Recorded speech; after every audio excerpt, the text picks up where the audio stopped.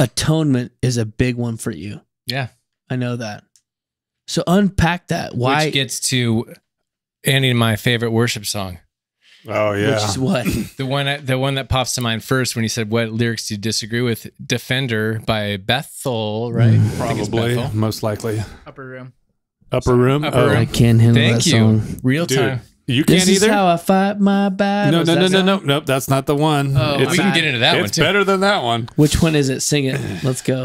It's the first verse it's really the first verse. I mean, it's very self-focused, and some of the individual worship lyrics rub me the wrong way. But what rubs me the wrong way is like you went out and brought the head of my enemy back to me, and all I did was worship. All I did was bow down. Something like It that. literally in the first verse says, "You bring me the head of my enemy." Can you, if you can sing it, I can probably adjust it. That is but the song.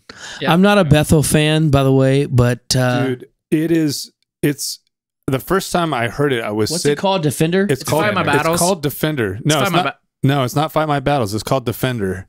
Fight My Well- Battles is a different one. It was called Defender. The song is called Defender. And that's the opening line. And the chorus is, and all I did was worship, and all I did was bow down. There's a couple of those things too that I have problems with, but it's mainly the Game of Thrones imagery that happens with this.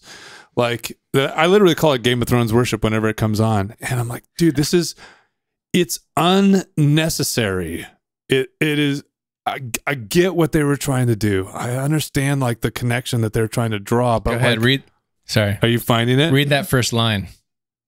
It carries finding it right now. Yeah. I know this song. Yeah. Dude.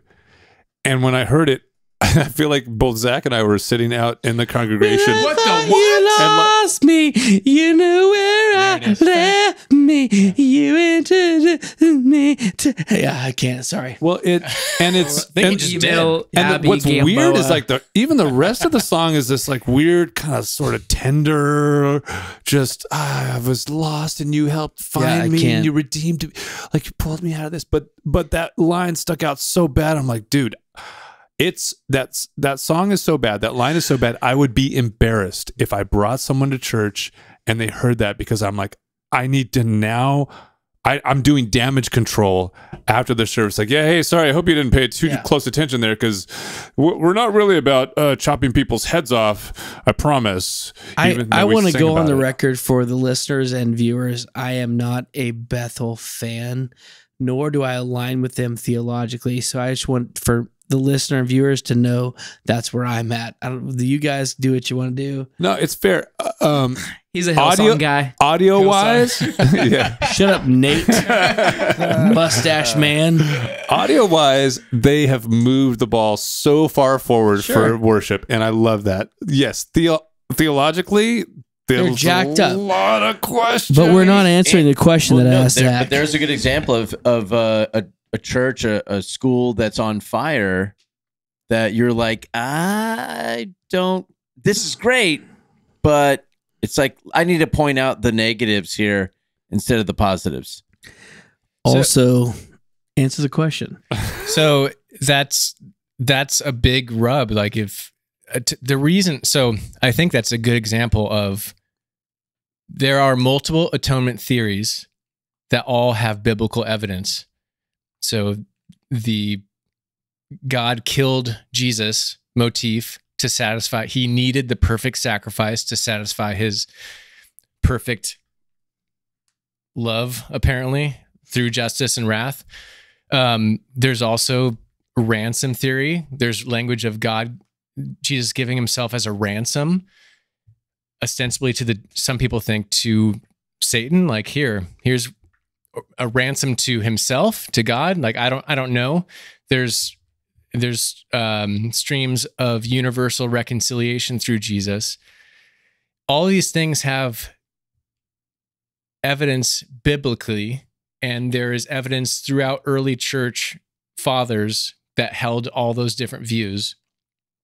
And I say that just to mention that, like, there isn't one perfect narrative about what God was doing in the Bible. There's a lot of, there's variations. So that's one of the reasons why I've been more interested in the Bible after, and as I I feel like I'm in a perpetual deconstruction where I always want to be testing things, but I feel like I'm more interested in it now than I was when I was, quote, in the on fire stage. And one more thing, because we brought up Defender, a good way of distilling it down in a simple way is where I'm at with what Jesus was doing on the cross was I think God was trying to change. God didn't change after Jesus died and rose. He was changing people's perspective on what God was like. And so it's not, we don't change God, or Jesus didn't change God by allowing him to be killed. He revealed what God is like. I'm more comfortable with that than the other. Can I ask some specific questions? Am I allowed to or no? Is this your podcast? Yeah, No, go for it. I'm a guest. Do I'm a it. guest. Do it. We will allow it. Yes. Well, okay. I want to. Do allow you it. believe that Jesus was the manifestation of God made flesh? Yes or no? Yeah, Okay. I believe that Jesus reveals who God is. So you believe that God sent his son, Jesus, to the earth to be both God and man? More or less. I wasn't there, but yes, I believe. I don't know that. That's okay. But I feel like, okay, so the reason I say that, I feel like a lot of people... I like empirical yes or no, and I know your personality, and I know you like... I always leave it out. I want to leave it out. I know, and I appreciate that, but I feel like your listeners need this, because this is why, okay, so pause. This is why I recommend people to listen to this podcast, because even though there are things... camera right now? Which one are we on? We're on this one? Look right This one? there. Even though... No, that one is going to be Jeff. Which one are you on? That's going to be Jeff and Carrie. That's Jeff and Carrie. Is this one right here? No, dude. This one? Oh, this one. Look right into there. So even though I don't agree wholeheartedly with everything that is said here, I recommend people to listen to this because I want them to have the conversation, because it would be foolish to think you have to dogmatically believe something without actually having wrestled through the ideas. So that's why I'm asking the questions, and I think your listeners need to know that. So my first question is, am I allowed to do this? Or Yeah, no? do it, man. Yeah. Okay. So do you believe that God sent Jesus as a manifestation of himself, both God and human, to the earth? Yes or no? I think you answered this. Yeah. Okay. So then I believe it. I don't know it. Okay, that's fair. That's And fair. I used to confuse the two. That's why I say that. And it's That's very fair. important for me to clarify that. Also, because I think there's a lot of Christians that when they lose their faith, it's because they think faith equals certainty. And I think some people can feel very certain in their faith, but it's not the same thing. No, that's what I love about you, is I think you're absolutely right, because if you think certainty equals faith, you're screwed, because nowhere in life do we have certainty ever. Okay, so my second question is, do you believe that Jesus is the propitiation for our sin, that he died for the reconciliation of the sins of humanity? That's a yes or no question. Maybe. Will you let me explain if I say Totally. no? Maybe. Yes, it's your podcast. No. I'm asking. Okay, so no. Okay, it's your podcast. I'm just asking the question. Of the court reporter read back, he said no. Okay. Well, it depends on what you mean by that. I believe that God forgives, and forgiveness, as a father in my best moments, when my kids make mistakes, they're forgiven before they ask. And I think God is better than me. So I know that's not biblical, but I think you can find glimpses of that throughout Scripture. No, that is biblical, that God is better than you. Oh yeah, for sure. But I do think, is it better for me to, if I forgive my kids, if I wait till my kids ask and I believe they're actually sorry to forgive them, what does that say about me? And I think a lot of Christians believe that God doesn't forgive anybody until they come to a proper belief in him. And I think that falls apart the more you poke at that bear. Okay. So what I'm hearing you say, am I allowed? I'm not trying to take over this. No, it's good. So. These guys can jump in anytime. Zach's head is so big, I can't see anybody over there. We're here to have all. a conversation with our guests. I love that you have questions. I feel intimidated by the beauty of these men that I'm with right now. So what I heard, you haven't seen my hairy back. Continue. I can shave it for you if you want me to. Later, we'll put you guys together, and you won't come apart. Andy's face was fantastic. I think Nate has a thing that you can use. I have a back shaver. Shears. He's got the pretty awesome. Shears. I'm sorry, I do have a back shaver. It's pretty awesome. I'm sorry, we took a right in turn. The shower. No, continue.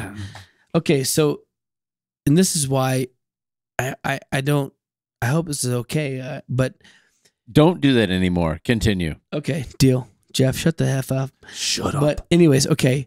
So to say that, what I heard, that's not doesn't mean what you mean, but what I heard was then God's forgiveness for us is really dependent upon his feelings towards us rather than our choices towards him and repentance.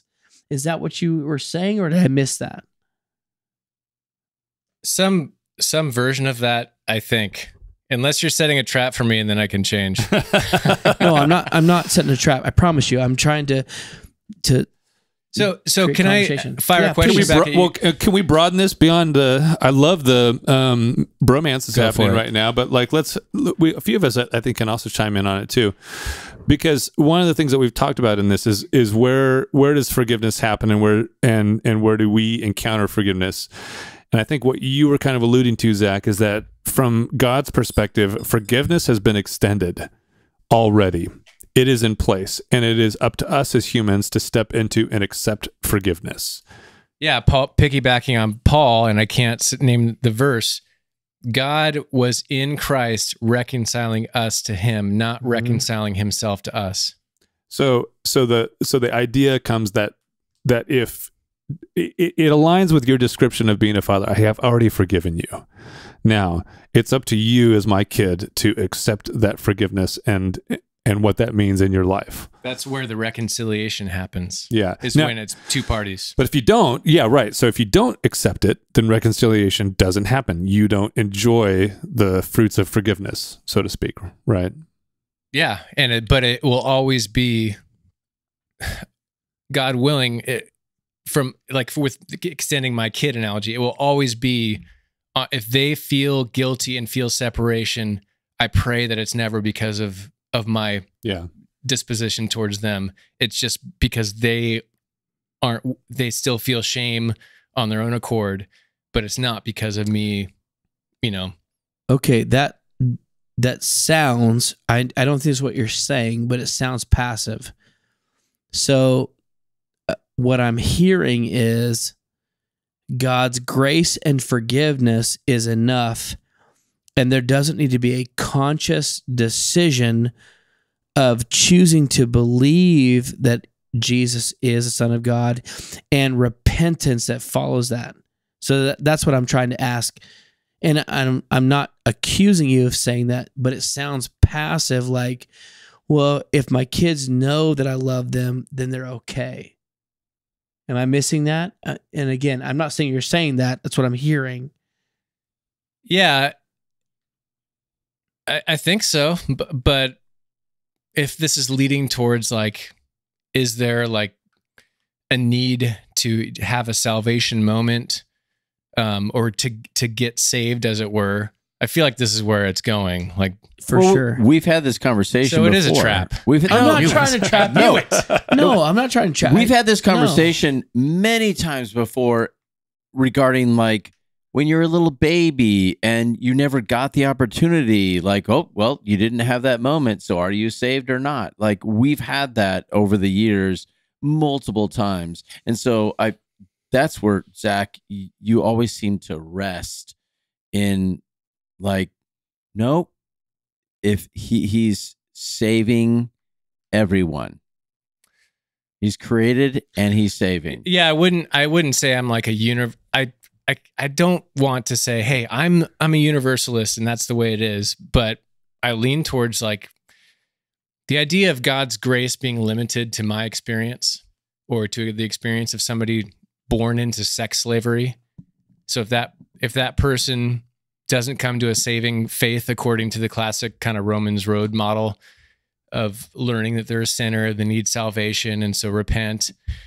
The idea of grace, God's grace being limited to each individual's experience makes God's grace small, and that's kind of where I'm at. And I also believe that there's if you read Paul, agree. Yeah, and I don't. That's not surprising. Zach doesn't agree with himself. But keep going. I think there's some things in Paul. He talks about working out your salvation. There's this process. So I worked out today. Yep.